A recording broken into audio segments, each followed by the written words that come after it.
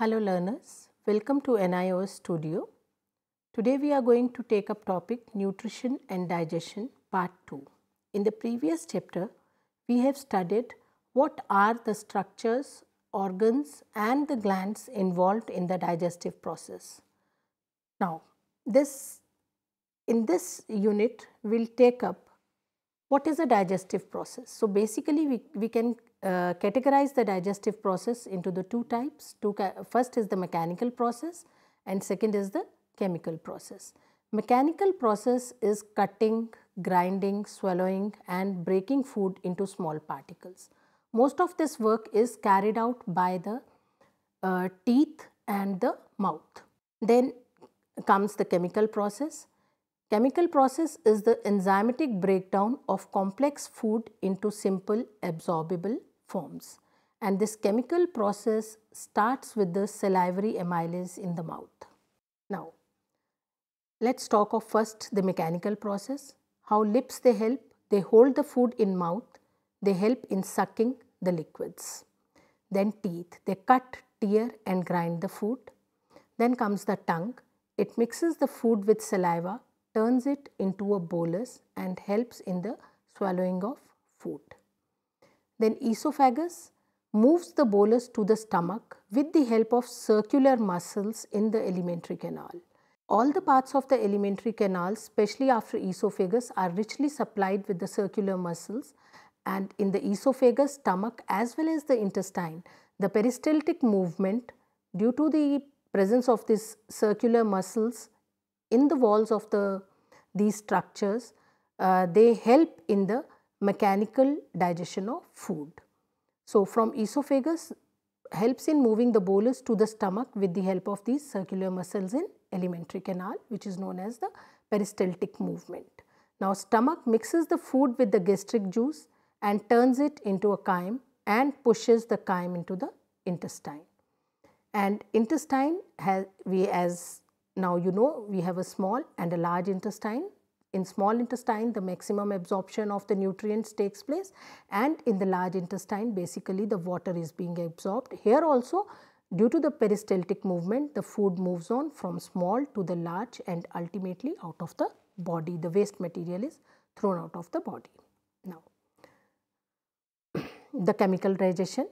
In mouth, the raw or the uncooked starch with the help of enzyme amylase is converted into dextrins, and the soluble partially hydrolyzed starch, that is the cooked starch is partially hydrolyzed. With the activity of enzyme, it is converted into a maltose, which is again a disaccharide. And I told you in the previous session that this maltose, sucrose, they are the disaccharides which are made up of 2 units of monosaccharides. In esophagus, the chemical digestion is being taken care by the salivary amylase, which was produced in the mouth through the salivary glands, and in esophagus also the salivary amylase keeps on working on the starches, and the food which becomes a bolus moves into the stomach by the peristalsis movement. Now, this is a video clip to show how the peristaltic movement takes place in a stomach, and it will show the internal side of the stomach lining and the sphincters, how the stomach opens and closes and helps in the movement of food. It's a small video clip and it will make the things very clear to you that how the peristaltic movement takes place in stomach, intestine and esophagus.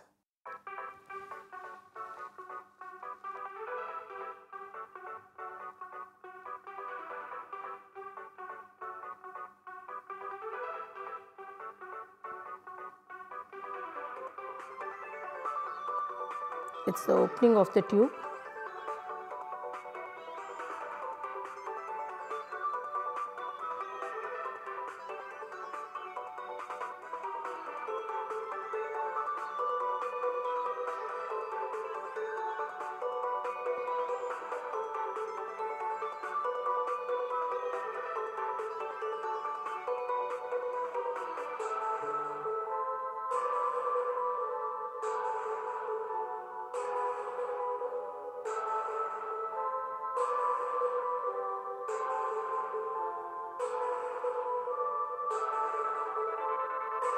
It's an actual endoscopic video which shows how the movement of muscles helps in opening and closing of the stomach walls and the movement of food.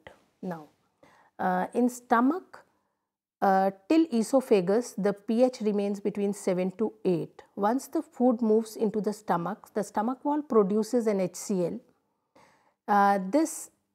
Once the HCl is produced in the stomach, now the pH of the stomach is acidic, and this HCl kills the bacteria, loosens the fibrous material in food so that the enzymes can act on it.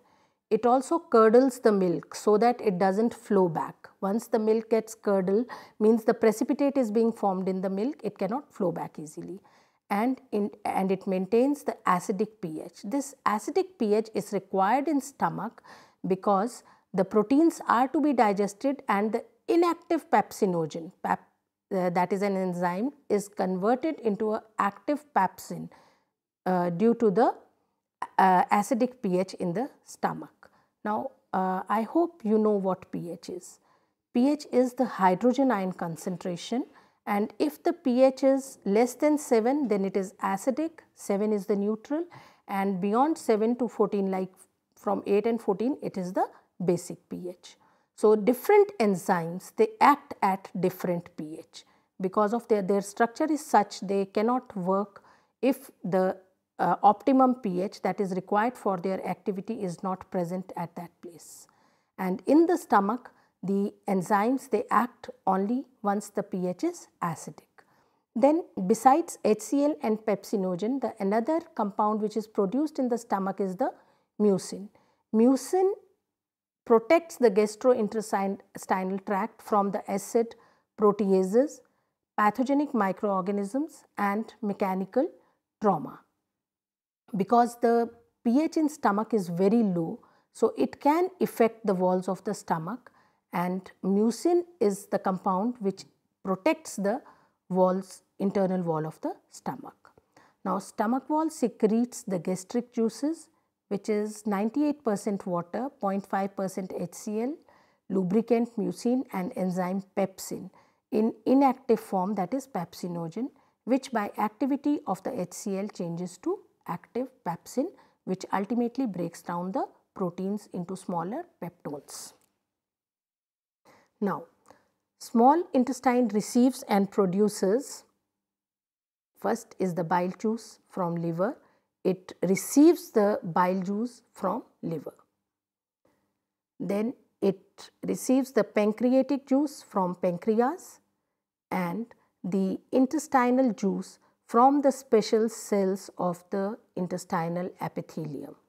That is, I told you there are 3 glands which produces the juice, and the lining of stomach as well as the intestine which produce certain enzymes for the breakdown of food. What is the composition of the bile juice? The pH in the stomach, the pH was acidic, but again once the bolus moves from stomach in the form of a chyme to the intestine, now for the activity of enzymes, the pH that is required is around 8. So, the bile juice, it has sodium carbonate which neutralizes acid of the chyme and changes the pH of the chyme from acidic to the basic one. It also contains the bile salt which emulsify the fat, that is, it breaks big fat droplets to smaller ones to increase the surface area for the action of lipase. Then we have the pancreatic juice, that is again secreted in the duodenum only. This pancreatic juice contains the amylase which converts starch to disaccharides. Then it has the lipase which breaks down fats to fatty acid and the glycerol. Then trypsinogen which is changed to active enzyme trypsin by the activity of enterokinase. Trypsin breaks the proteins. The further breaking down of protein takes place here in duodenum. part of the protein has already been broken down in the stomach. Then there is a chymotrypsin which changes milk protein casein to paracasein. Then intestinal juice contains the glycosidases which act on disaccharides, maltose, sucrose and lactose. Maltose is made up of 2 glucose molecules, sucrose is made up of glucose and fructose, and the lactose is made up of glucose and galactose monosaccharides. Then it contains peptidases which act on peptides and converts them into the amino acids. Amino acids are the building block of proteins. Then lipases, they bring complete breakdown of fats. Then the other enzyme which is present in the intestinal juices, nucleases. These nucleases, they break down the nucleic acids into phosphates, sugar and the nitrogenous bases. This is a summary of the enzymes, where they are produced, their site of release and the pH which is required for the activity of those enzymes, which I have already discussed with you. Except for stomach, at all other places you can see that the pH required for the activity of enzyme is all basic. Now, we are through with the ingestion as well as the digestion. Now we'll move on to the third step, that is the absorption of nutrients. Now, the nutrients that are absorbed in mouth are the water soluble vitamins, simple sugars like glucose. In stomach, water is absorbed, glucose is absorbed, ethanol, some minerals, vitamins, some drugs are and the process of absorption is by osmosis, that is from a region of high concentration to a lower concentration. Then in small intestine the maximum absorption takes place. That is the reason that small intestine is a very long structure present in our body. The amino acids and monosaccharides are absorbed by a small finger-like projections which are present on the wall of the intestine, known as the villi. And from villi, these villi are richly supplied with very fine capillaries, and they take the absorbed food to liver as well as to the different parts of the body or the different cells of the body. Then fatty acids and glycerol are absorbed by lacteals, and they move these fatty acids and glycerols to the lymph vessels. Now, this diagram shows the internal structure of the small intestine.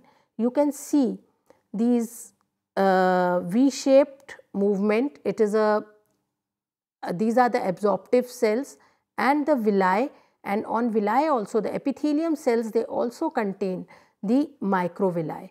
These villi and microvilli, they increase the surface area for the absorption of food. And you can see in this diagram that the villi are richly supplied with capillaries as well as the lacteals, which ultimately move the absorbed food to various organs and cells of the body for their assimilation. Now, the next is the assimilation. In assimilation, the blood transports the absorbed food material to different body cells, where food material becomes the integral component of the living protoplasm and are used for energy, growth and repair. This is called the assimilation of food. The blood transports the absorbed food nutrients to different body cells, where the food material becomes the integral part. Now, fatty acid and glycerols are again converted into fats that may be used or stored in the adipose tissue. Adipose tissues is made up of the cells which store the fat. The simple sugars which are in excess are converted into complex polysaccharides like glycogen and is stored in the liver. These amino acids are utilized in the synthesis of proteins, and the ones which are not used for building up of the body which are in excess are deaminated and removed from the body. So, the three components of foods, how they are digested and how they are stored, we have discussed. Now, the last step of the digestion is the egestion. Egestion is the process of removal of undigested food through anus, and it happens through a defecation reflex. It is a special reflex which results in emptying the rectum via anus by the relaxation of the sphincter muscles present near the anal opening. Now, what are the hormones which controls the digestion? These are the different hormones which are being produced by the duodenum, stomach or the gallbladder.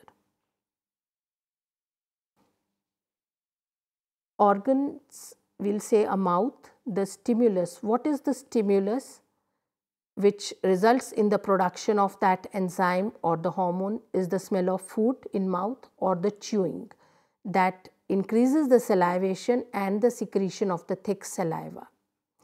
In stomach, the presence of food and the mechanical stimulus results in the production of gastric juices from the stomach lining and the hormone gastrin which stimulates the production of gastric juices. That is all done by the mechanical stimulus which promotes the production of gastrin as well as ultimately the gastric juices. In duodenum, the presence of food or the chyme increases the production of hormone secretin. It stimulates the production of pancreatic juice. Then cholecystokinin, it stimulates the production of bile, but enterogastosterone stops the production of gastric juice in stomach once there is no food in stomach. So, there are some inhibitory, that is the enterogastosterone, but rest of the hormones, they have a stimulatory effect on the production of juices, digestive juices. Now, liver is a very important organ or the gland present in the human body, and it performs the various functions like it has a blood function, storage function and the metabolic function. The blood functions which are performed by the liver are the production of RBCs in an embryo only. Okay. After the embryo, the RBCs are produced in the bone marrow. Then prothrombin and thrombin which helps in the clotting of blood in adult are produced in the liver. It produces the heparin which prevents the clotting of blood. Okay.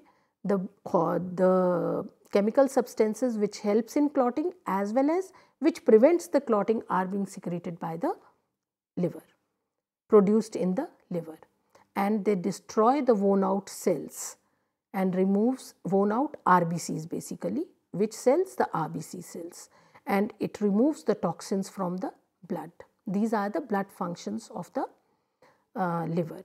Now, the storage function is it stores the iron and some metallic ions, also stores vitamin A, D and B12 and converts the extra blood glucose into glycogen and store it.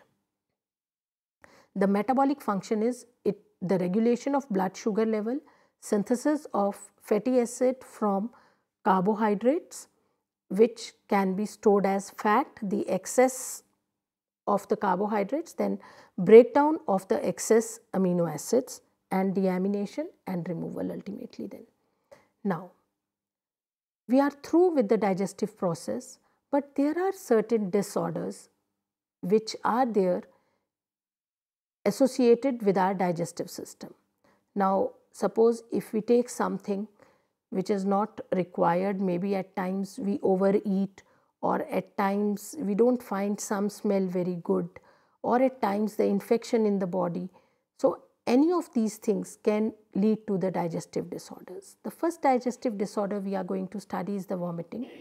Vomiting is a forcible, voluntary or involuntary emptying of stomach contents through mouth.